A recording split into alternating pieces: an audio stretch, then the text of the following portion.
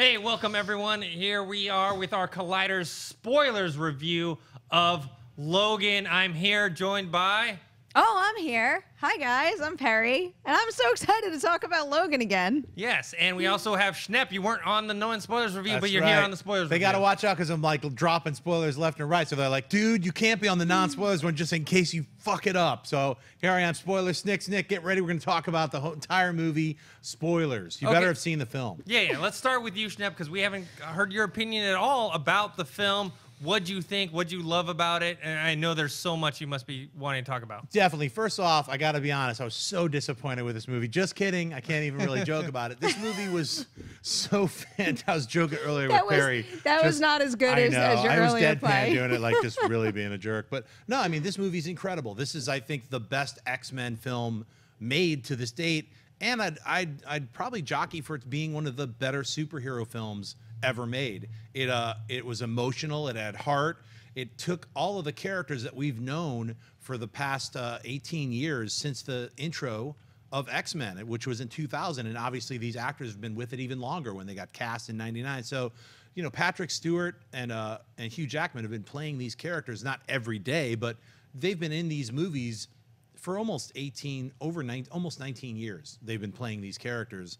And that has a lot of weight to it when you see a character that you watched 18 years ago. And I myself loved the X-Men film. I loved even more X2, X-Men United, whatever you want to call it.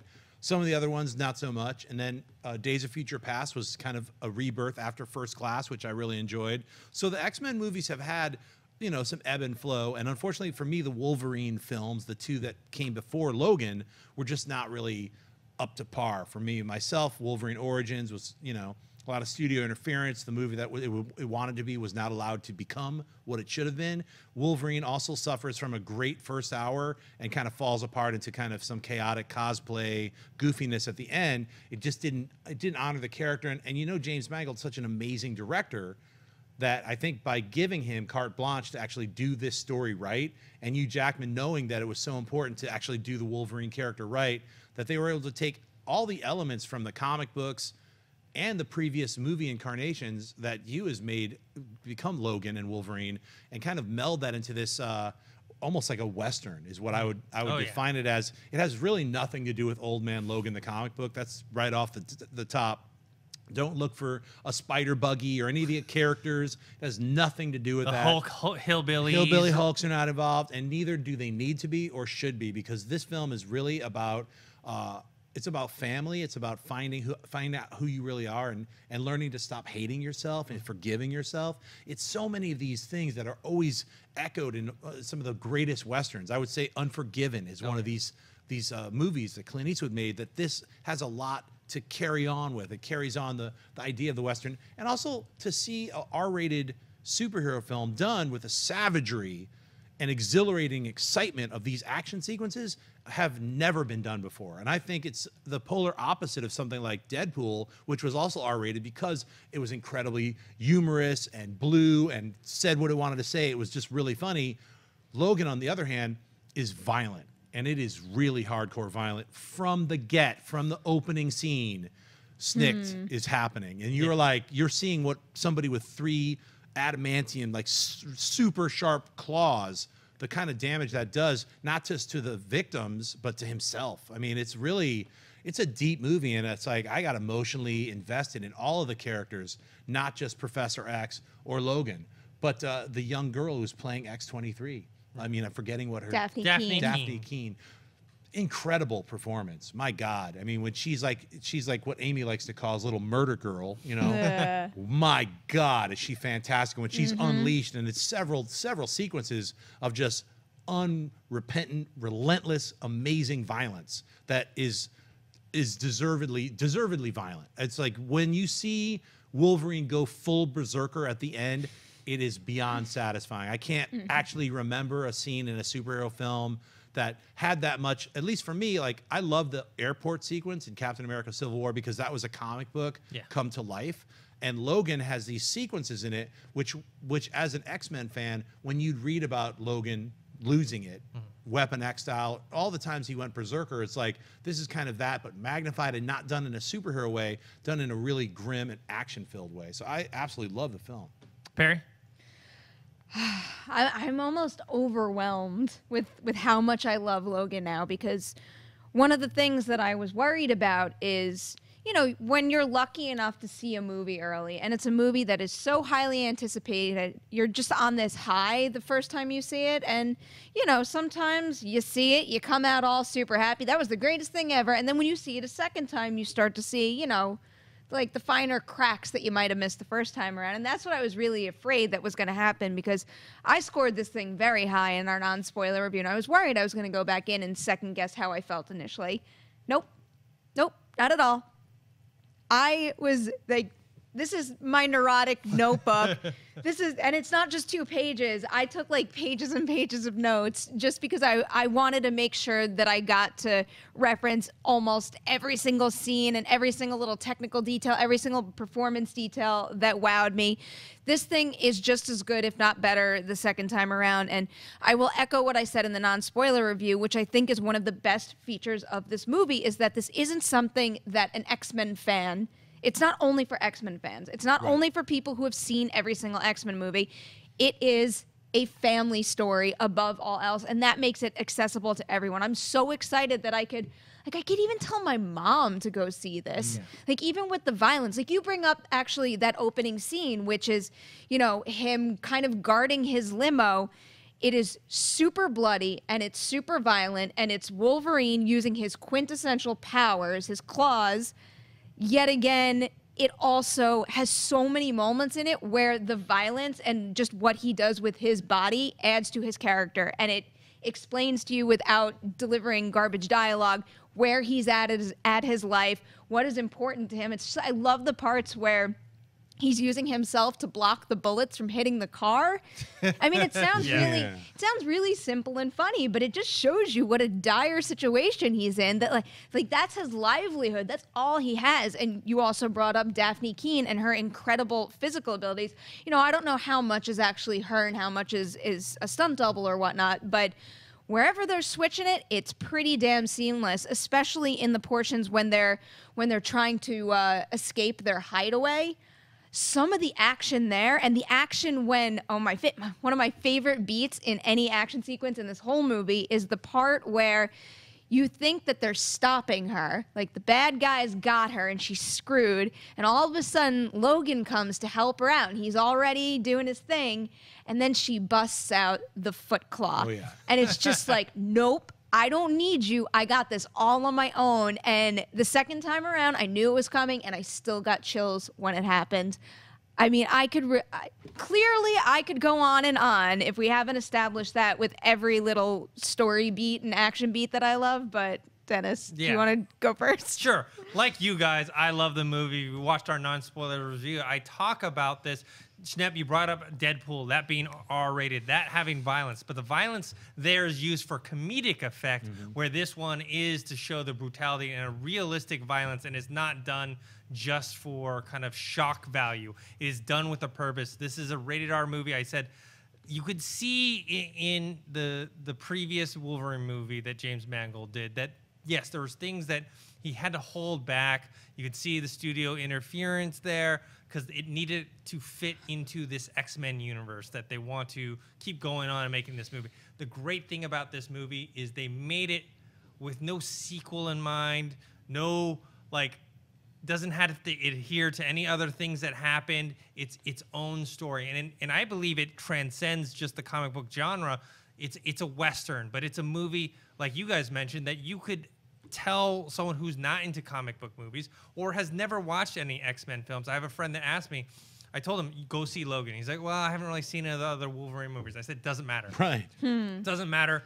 You will watch it and you'll love this movie, because if you don't know nothing about comic books, you know nothing about X-Men, you know nothing about Wolverine, and you just watch this movie straight out, you think, wow, this is a fantastic sci-fi Western there, which has great performance. I mean, that's what I'm talking about. Like, the performances in this. You're talking about Hugh Jackman. You're talking about Patrick Stewart. They're giving their all in these performances. They're not holding back. They're not like, oh, this is a comic book movie, or oh, I'm collecting a paycheck. Like we've seen other actors or actresses do in other comic book franchises when they're like, oh, they're kind of over it. This is them realizing that Mangold is I think he co-wrote the script. It's his story. He's directing it. That this is something I think on a different level, and it is for me one of my favorite comic book movies of all time. You know, you say though about it not setting up a sequel, which is funny to me because I think this, not that they're doing it, no rumors, there's nothing confirmed, but by not setting up a sequel and focusing on this story, they wind up setting up a sequel in a more effective way than ever. And I don't mean in terms of like, oh, cliffhanger that's going to make you want to know what comes next. I just mean in terms of getting invested in the characters, building up a really interesting backstory and world. I mean, I don't ever want anything to come after this that could possibly ruin how good Logan is. But I sure as hell want to know what happens next. Well, I mean, they do set up a sequel without the intention of, but I mean, Logan himself mentions these New Mutants. What are we going to do with these New Mutants? New Mutants is dropped like 3 times. Yeah. And it's not the movie that Josh Boone is making. That's a different New Mutants. That's the 80s version of the New Mutants with Bill Sienkiewicz. But if they decided to do an X-23, it's all set up and ready to go. And since this is spoilers, Professor X and Logan, as you know because you saw the movie, they fucking die, and when they die, it's heartbreaking, and it's because they build up the character with the history that we've seen them in a father-son kind of. Professor X brings Wolverine in. Yeah. He finds him, and and it's really Wolverine's story. It's what X-Men is based on. It's not that way in the comics, but they decided to make Logan the central character, not only because he was one of the more popular comic book characters, so they centered it around him. And to a lot of the comic book fans, not Scott Summers or Jean Grey, the original X-Men took a little bit of a backseat to the most popular character, Wolverine. Rightfully so, because that character has so much depth to him. And you see all of that plus more with Logan. Actually, it was Hugh Jackman's original idea. He had a dream, and he woke up and wrote this story down. And he called James Mangold and said, I know the story for Logan. It was basically, he had this kind of unforgiven dream, an idea. He didn't credit himself with the story, but it's Hugh Jackman's original idea that then James Mangold fleshed out, and then they brought in those writers. So I think it's a great way for them, both of them, to send off the character. It's such a strong way to send off the character.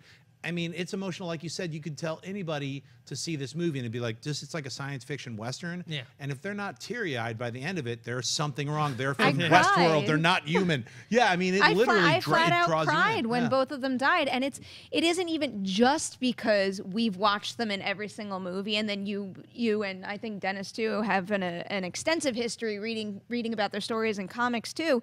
It's also because of like what happens in this movie that we watch now. It's about seeing Logan's relationship with Charles go through the movie, and like they obviously have the long-standing relationship from the previous films. But then part of the reason I cried when Wolverine dies at the end isn't just because I know Wolverine from the other films.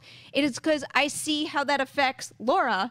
Like that's part of the reason that I cried so much, because she was crushed, and their journey as a father and daughter kind of situation there. But one other, like, I have a sweaty detail for you. Sweat it up. So there's a part in the movie where he pulls the file folders out of her backpack. Right. And the second time around, I was determined to catch the name on the file prior to his own, and it was Christopher Bradley.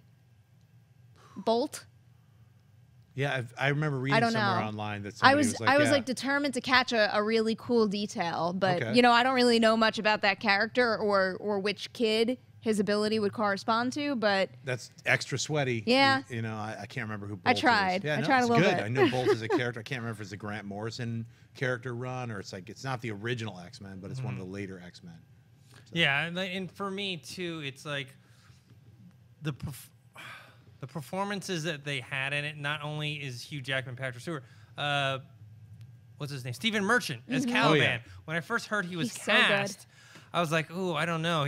I mean, I love Stephen Merchant. He's a hilarious guy. I just didn't know if he was going to work in this. He was going to be too funny. But his chemistry with Hugh Jackman worked as well. There's a lot of comedic tones to that. Also, Boyd Holbrook as Donald Pierce as the villain. He had a charisma, some swagger to him, and him coming out like, even like you could see that he feared fighting X-23 in those sequences, and I don't know, what are some of your guys' favorite scenes from I the movie? had to look it up. my. He was actually in Wolverine Origins, played really? by Dominic Monaghan. Huh? Oh my God. Yeah, as Bolt, yeah. That's funny. Yeah. Oh wow. But, yeah, he's from the New Mutants. I'm sorry, what was your I question? totally forgot about what was that. some of your favorite sequences in this film? Oh my God, there's so many amazing Yeah. sequences. I'll tell you one of the shocks that now that you've seen the movie and you saw those trailers, completely took me by surprise. Evil Wolverine, duplicate Logan, cloned Logan, badass, younger looking, savage Logan, scary Logan. That was horrific. Him murdering Professor X, the look in Charles' face, like the betrayal, and also, I mean, let me say the sequence where Xavier goes crazy and the whole world Yeah. is Oh yeah, shaking. that was awesome. And Wolverine is trying to fight his way and just literally killing all of these guys who are frozen. He's just stabbing them in the head relentlessly to get to Charles Xavier, to give him the drug to make him stop causing this mutant havoc. They also insinuate that Xavier might have killed all of the rest of the X-Men. Yeah. That's Yes. insinuated in this movie, where it's like, why Charles has become, a locked away person, where Caliban is like making sure nobody else is coming near him, is because he did something really bad. Yeah, I And think they- he probably they alluded to that he may have had one of these seizures while at the X Mansion, and therefore killing the X-Men. Maybe Wolverine wasn't around, or maybe Wolverine, because of his healing ability, was able to, survive that, and which is kind of like a little nod to the comic book, because in the comic book it was Wolverine that had accidentally killed all the X-Men, and this maybe it's Professor X. That's what and you mentioned before, definitely Old Man Logan. The storyline to this is nothing like the one in the comic, but I would say the tone of it and the feel of it still is very similar. It's kind of almost like a spiritual version of that film. Let me say quickly my favorite scenes. I mean, the whole movie is so great that it's hard to break it into favorite scenes. I gotta say that last action sequence where Wolverine, where Logan takes the extra juice and shoots all of it up. Steroids. Because you know what's happening. It's just going to be this sequence Yeah. of madness, and they truly deliver on it. But I'd have to say, with X-23 coming in and them both fighting side by side, and you get to see some of the bad guys really bite it in a great way, because they're all jerks. You're like, all of the bad guys get it, and they got it coming. It's one of those westerns where you've had it coming. When Clint Eastwood blows Gene Hackman's head off, he had it coming. So though all those action sequences are incredibly well done, but I gotta say some of my favorite sequences are just the scenes with Logan and Charles. Just them hanging out and talking. It's because they have a history, because they could joke and rib each other a little way, but you could tell they care about each other. And Charles trying to get Logan to care again about Laura. It's like, literally, not only is it his daughter from genetic cloning, but it's, you've got to care again, because these are the new mutants. These are you might have locked away all your feelings. And in the movie, in the beginning, it's kill or be killed. Yeah. Like, he's taking people out, but he's like, look, I'm going to give you a chance, but yet he'll murder people, because it's like, it's either him or me. And that's literally the world that he's living in right now, and how much he kind of hates himself so much that he's letting his insides die. It's a lot of emotional stuff that's going on with Logan. So it's great to see that turnaround that happens, where he finally starts to care again, It's nuts how they can make you care about all those kids too, when none of them really get any screen time. Right. It's just the way that part of the story is built up throughout, and then when you actually get to meet them and spend time with them in the third act, I mean, how much face time do those kids really get? Yet when they're walking away from his grave, I'm like, I kind of want to follow you guys. Right. You're a fun little bunch that could just kill people. That sounds like a good movie to me. With scenes though, one of the scenes that you pointed out towards the end, when he goes crazy on everybody, that's one of my favorite shots, because it's the one take where he's running through the woods just killing everybody, and it's, there's definitely cuts in there, and it's meant to be one shot. Like, damn, is that well done and effective. Another favorite is the part where Boyd Holbrook and his crew come in and they try to catch them at their hideaway, because there's just so many stages to that one big action set piece, and they're all, again, just very well done, down to down to Laura killing and stabbing people, and same with Logan as well. And then you have a car chase in that too. I thought that was just incredible. Oh my God, there's so many things I'm forgetting now. I like all the interaction between Laura and Logan too, especially the part where they're in the car together and she reveals that she can speak. Totally. And she just goes on and on. But the interactions between the two of them, I really did like everything I saw with Patrick Stewart and Hugh Jackman. But I see like that same chemistry with him and her, and you know, when they've had so long to work that out together, and you just see like this young girl, this young brand new actress who's in this major motion picture just step in and go toe to toe with Hugh Jackman. Because it, you know, it's one note that I had written down was the second time I had seen it, because, you know, by the end of the first movie, I saw her journey and I knew what a formidable force she was. Yeah. When I started watching it the second time, I forgot how small and like childlike she looked. You know, the first time one of the first times we see her, well, she's in the back of the car driving away in the cemetery and she's playing with the ball, and just she looks so teeny and slight and frail. Do the right thing, like she's like 10. She's got to be 10 or 11. But then through her abilities and through, you know, the character starting to build and starting to grow and growing attached to the people around her, all of a sudden I'm looking at her at the end like she could be standing there right next to all the X-Men I saw in the very first X-Men film and be perfectly fine. Right. Yeah, for me, my favorite sequences, you mentioned the Schnepp, between Hugh Jackman, Wolverine, and Logan, and Professor X, specifically when they go to that family. They go have dinner, and they have this moment where for one, you know, brief hour, this is a normal life for them, and they're joking around, even though they're not totally telling the family who they are, but they are relating, you know, their real relationships and in some of their stories and whatnot. And later, when Logan brings Professor X upstairs, and then he talks about how normal this is, and this is what, you know, we should all be looking for, and then kind of then going into that I don't deserve this stuff. That part broke my heart. I could not believe how brutally they killed that whole family. Yeah. Though. I did not think this. It has the R rating. It proved it can get violent and dark. I didn't think it would go there, especially with the son. But they did it. They did it well.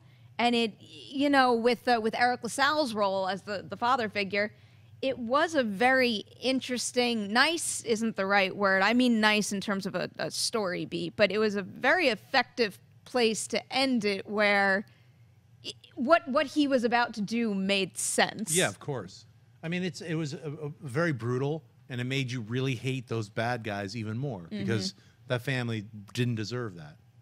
Yeah, and it wasn't this thing where, oh, Logan comes in and saves the day. No, they all get what, even the kid. Yeah. Like, it's not like, oh, then he got away, there's some sort of happy story. And then it breaks your heart even more because all they did was invite them home. Open their home. Open their home, have them come over. And this is like, you know, one of those things where, well, kind of Professor X's fault because he's the one who accepted this invitation even though Logan wanted to go on, let's not be part of this. Right.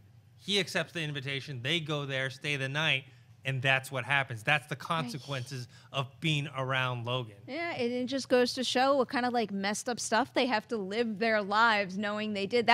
And that's like a baby version of what Professor X was apparently responsible for. Yeah. Like they lost 3 lives there. Right. Who knows how extensive the destruction was for whatever he had done before. I can't help but feel like in the movie that Xavier is willing to risk everything to have that one night of normalcy, not just for himself, but for Laura for Logan, that to give them that break that they need, you know, to sleep in a family environment, to feel that love at the dinner table. That's what I felt. You know, I felt like it's worth it. And unfortunately, Charles pays for it, you know.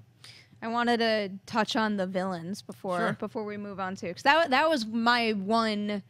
I'm gonna keep calling it a con that's not really a con with this movie. Is on first watch, I felt like I needed just another layer to Boyd Holbrook's character. I understood his agenda. I knew what he was about, and in black and white, it makes sense. However, if I had gotten more of him and what he was about, I'm afraid it would have taken away from Logan, Laura, and Professor X. And that's kind of why it's a con that's not really a con, because you only get X amount of minutes in any movie, and sometimes you need to forego something to have something else. On the second watch, though, I will say that they do plant the seeds pretty effectively to a point where there was a little more, I got a little more out of it. I still would not backtrack and change my statement. It still feels true to me to describe Pierce and Dr. Rice Xander and Rice. Dr. Rice that way.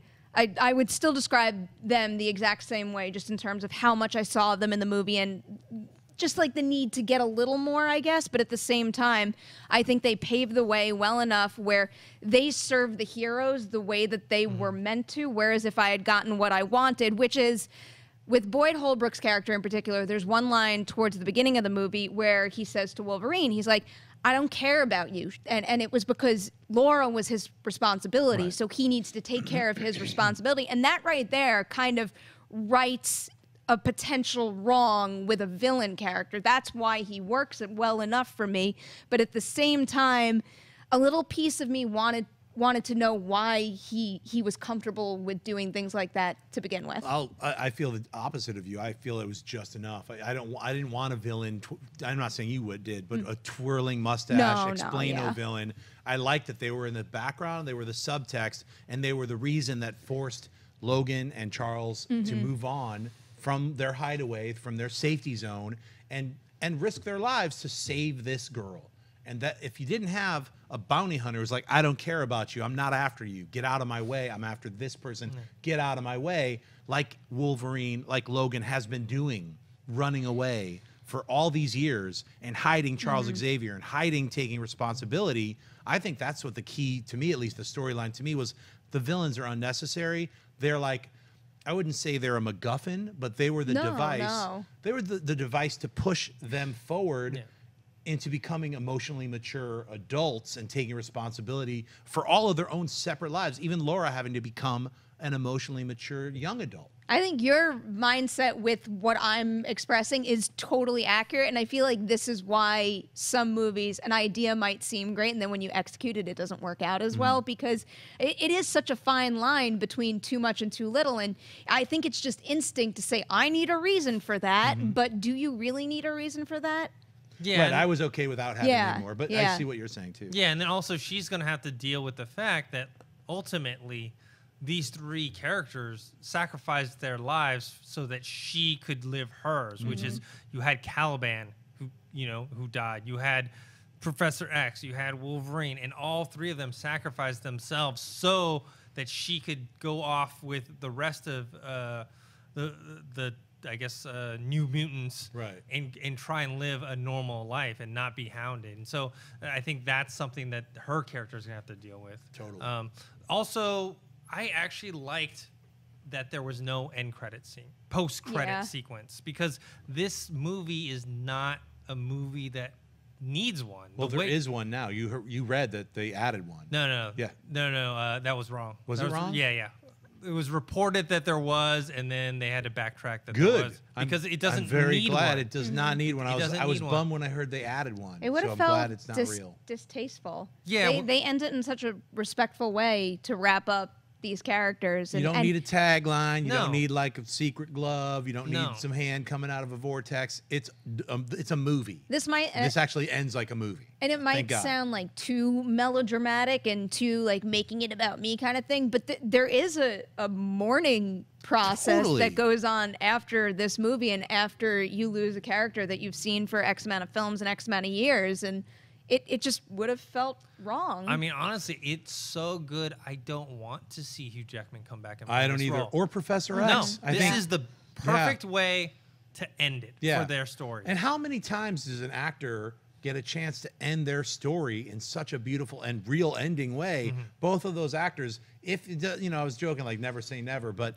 honestly, I think Patrick Stewart basically was like, after he saw the movie again, was like, you know what? I'm going to announce I'm not playing this character anymore because there's no better ending. There is no better basically for both characters. That's it for both characters, and I feel it's just. And like they're going to use. I mean, look, McAvoy is Professor X. You're going to see him again in X-Force or whatever, millions of other X-Men movies, and then in about 5 or 10 years, they're going to reboot everything, and there will be a brand new Wolverine. Yeah, Eventually, which is totally fine. Which is fine. Fine, That's how it should be. But I want Hugh Jackman and Patrick Stewart to have this be their last final note on these characters. And can I just say thanks for taking your time and making a good Wolverine movie, because so many of us wanted to see something like this. I mean, not even, I won't say like this Unforgiven Western type film, but just a really good movie with these characters in it. And I think that everyone involved cared enough to take the time to tell this story the right way and do it the right way. Take budget cuts, make it rated R, do everything that they possibly can. You got to give props to Fox for trusting in them and like getting their,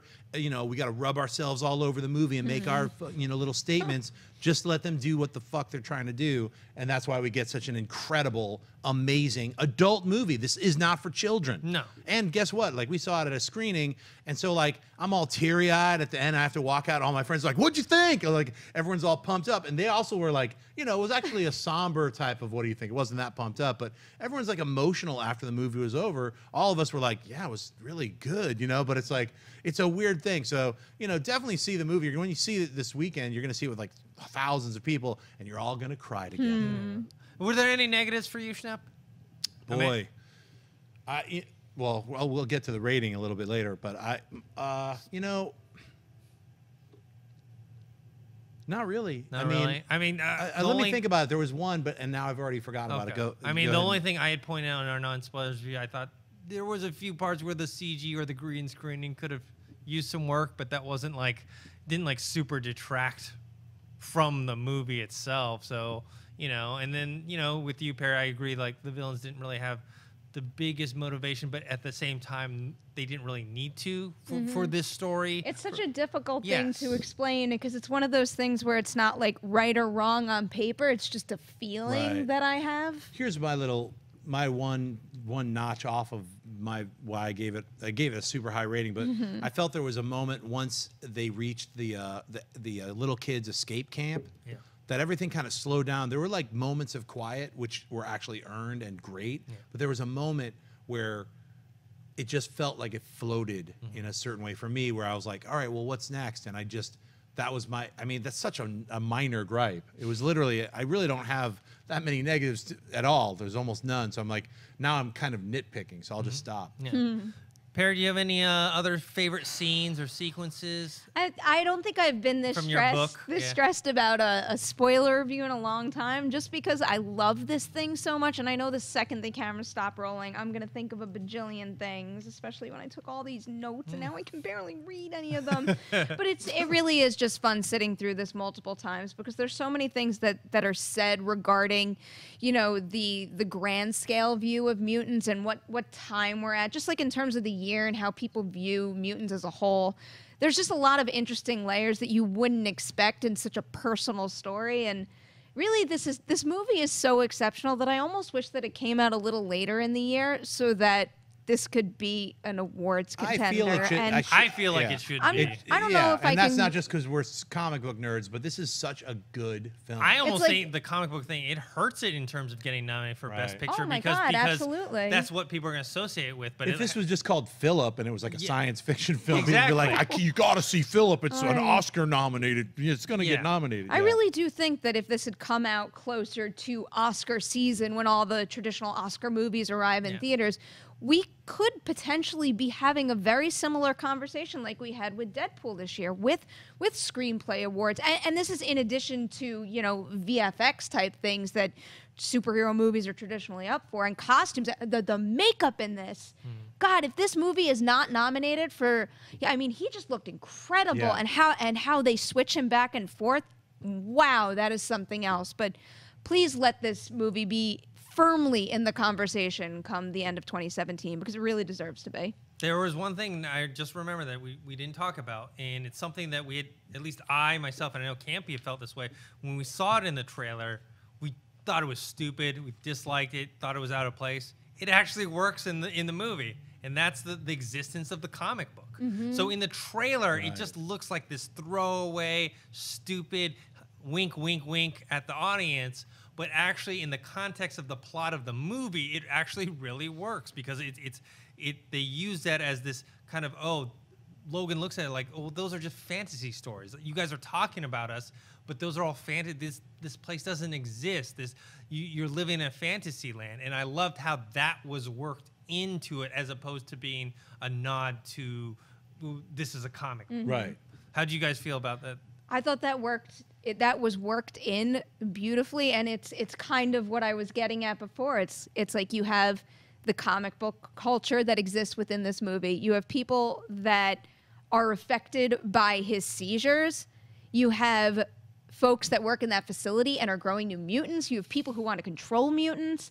There's just so many things going on that makes everything so much more interesting and layered and not cut and dry. Right. It's a piece that makes me want to see the greater world and know a little bit more about what's going on elsewhere, but in a way that never detracts from the focus of the story, which is a pretty incredible thing to achieve. Can I just say also, I love the way Dr. Rice was killed. Because it's like, it was what we were talking about a little later. Great It's moment. like, here, I've arrived, and now I shall explain my plan. Half of his head has exploded.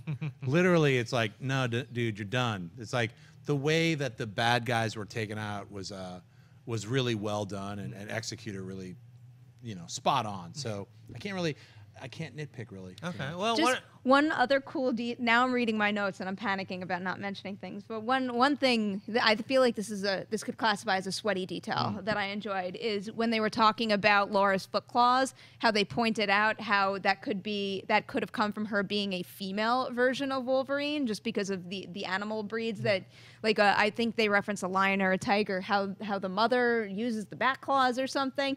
There's just little touches of that you might not catch the first time around, that when you really listen, it is almost shocking how they find reasonings for certain things, and it makes all this stuff so much more interesting than just person inherits or is born with superpowers and has to save the day. And she's got the Wolverine's DNA coursing through her from that very first scene where she's holding the head, and they're like, no, and she's like, Snick, you're like, no, and you're like, it's such a good buildup that you see in the trailer, and wow, what a great, amazing action scene. The sound design in this too. When we're talking about awards, please let's come back to this for sound editing and sound mixing. Yeah, all right, for sure. Schnepp, why don't you give your overall thoughts in a grade or score out of 10?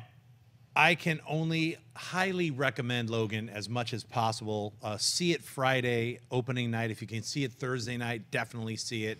I give it a 9.9 out of 10.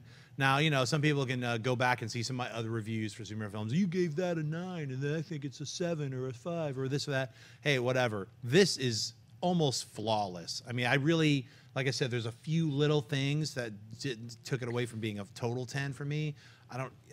It's just an incredible film. I love Westerns. This is truly a new Western. It's a science fiction Western. I don't even know if I would call it a superhero film. It has it has characters who were in the comic books, but it's really an emotional story about family and the divisiveness of people having special, unique powers, or what it is to embrace who you are. It's all these storylines kind of course through the entire film, and also they've been part of this entire the characters of Logan and Professor X through the entire storyline, and then we come upon them in this future world where they're both not doing what they're supposed to be doing. They've both rejected all of their thoughts of who they are, and they're hiding from themselves. So it's a good way to see themselves. All of the characters stop hiding. I give it a 9.9. I'm sticking with my 9 out of 10. And to be completely honest, when I grade things, I just have a very difficult time looking at a movie and calling it perfect. But this is probably, at the end of the year, going to be a score that is as close to perfect as I imagine any movie that comes out this year is going to get. I will be surprised if it falls off my top 10. I've said it before. I still can't believe how good Logan is. It's like I walked out emotionally exhausted and also just shocked. I mean, I really can't believe that we got all that and then ended up with this. And I'm not saying I hated every Wolverine movie. Even the ones that aren't particularly well done, I still put them on and I am entertained to a degree.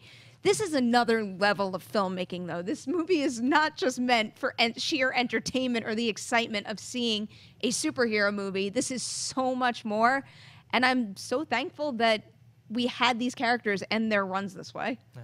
I gave this movie a 9.4. Love this film. It's like we mentioned before, I believe it transcends just the comic book genre. I think it is people who are into sci-fi movies, people who are into westerns, people who just drama, even just family drama. It's a drama first. I think that's the most important thing that James Mangold focused on. He said, let's make a story that's about characters and talk about the story and have character development and chemistry and development and not worry about any of the comic book things, not worrying about setting up, okay, well, let's introduce this character because we got to sell this toy. Or we got to. Right. It's a very minimalistic story. I mean, I know it still costs a lot of money. It has a lot of big actors in it. And I think the story of Logan, basically, Logan sacrifices his life for X-23 to give her not even the life, but the chance or the potential to have what he did not have. Right. I mean, he maybe had it for short spurts of time, probably sometimes when he was with the X-Men, you know, little spurts throughout his life, but towards the end, he was a broken down man who really was kind of only there to take care of Professor X. Yeah. I mean, for himself, he was just, you know, he was drinking, he was just a shambles, and then she gave him some purpose, and then it's just the perfect way for me, for Hugh Jackman to end this role, perfect way for Patrick Stewart to end this role. I highly recommend this film. So you guys, let us know what you think about this film now that you've seen it. Post your comments below telling us how many times have you seen it, what your score would have been, what are your favorite sequences, and if maybe you didn't like it as much as we did, tell us why in the comment section below. And don't forget to subscribe to our YouTube channel, youtube.com/collidervideos. I'd like to thank Schnepp over there. Where can they find you? You guys can find me on Twitter and Instagram, just at John Schnepp, and also on Collider Heroes every Tuesday. We're going to be doing it live, but 2:30 right now, then a couple weeks after our 100th episode, tune in. That's going to be a very special episode. We're going to get really sweaty there, so check it out. Perri? I am at P. Nemiroff on Twitter and Instagram, and you can watch Collider behind the scenes every Saturday. And you guys can find me on Twitter at ThinkHero, Instagram Dennis.tzng, and we'll see you guys next time. Hey guys, if you like this video, click the thumbs up button. Also, make sure you subscribe to our YouTube channel. It'll help you stay up to date with everything we've got going on here at Collider.